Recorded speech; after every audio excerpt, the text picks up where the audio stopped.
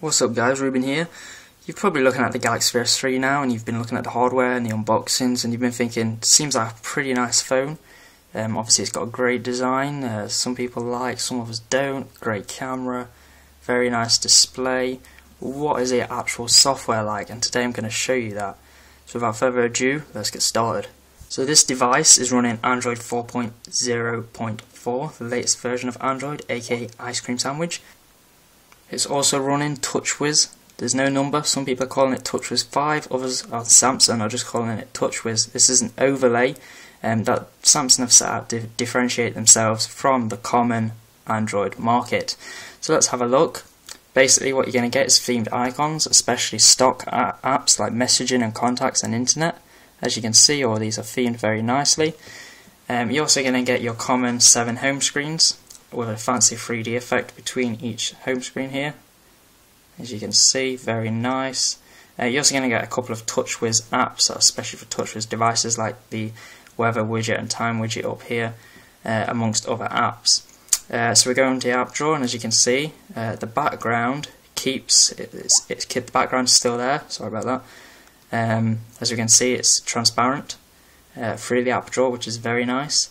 And they've also integrated and changed from the common ice cream sandwich layout here, because we have a constant apps drawer.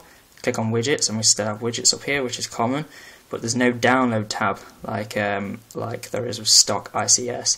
Instead, you have to go up here, and there are your downloaded apps. So that's very interesting. Touchwiz also offers modifications to the notification tabs.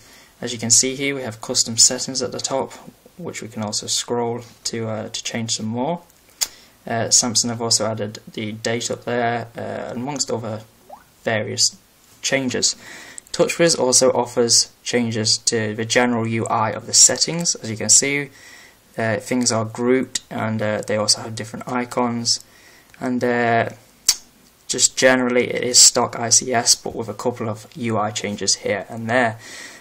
Our internet is stock ICS with a couple again of UI changes. A lot of these Touchwiz overlays are, especially this version of Touchwiz, isn't really intrusive, and on this quad-core processor it runs very well. And you're not going to notice many different problems with the whole interface here. It's themed. The keypad is themed from Touchwiz as well, which is very nice. I do like that. Some people are a fan of Touchwiz, others aren't. So yeah, it's personal preference. But Samsung have also included many other features, motion features, which are integrated into the software. These include putting your phone up to your ear when you're in a messaging app, messaging conversation, to phone that person.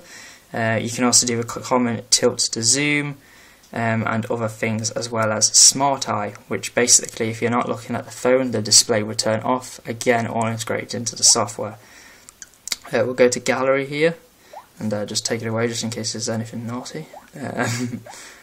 We'll just show you our man here. We were at the Olympics today, not the Olympics, sorry, the torch relay thing. So if you basically just hold 2 fingers on the display and tilt, you're going to get that nice zoom feature which you found in the Galaxy S2. You also get that in web browsing. When you're web browsing the internet, you can zoom in to websites using that same method as we're about to see here. We'll just get rid of the mobile site for Engadget. As you can see, the software does a very good job of rendering web pages, and there's no problem in normal zooms or lags or anything like that of the such. So we'll just go into the landscape here. Okay, so it's still loading, but we'll try anyway. We'll zoom in, and it mustn't, as it said. Just try here. Maybe we didn't enable the settings. So we go to advanced, I think it is.